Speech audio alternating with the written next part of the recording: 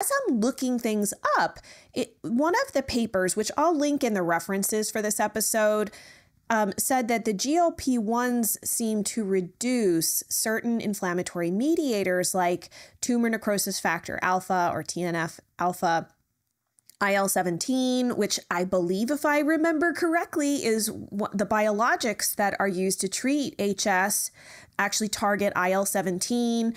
I thought that that was fascinating because I didn't actually know that that was one. I thought that it was more on the weight loss side and making you less hungry and all of those things, but I didn't realize it could reduce these inflammatory reactions happening under the surface. Same here. I thought the exact same thing when I started looking into this topic because it kind of started coming up. Patients are like, should I go on a GLP-1? Would that help my HS? There's this data that shows it doesn't just affect your stomach and your GI tract and your brain, making you feel less hungry and slowing down transportation, but it actually affects the immune system, which is fascinating and really interesting and kind of opens up these new doors. Because like you said, those are the targets of our biologics, TNF and IL-17.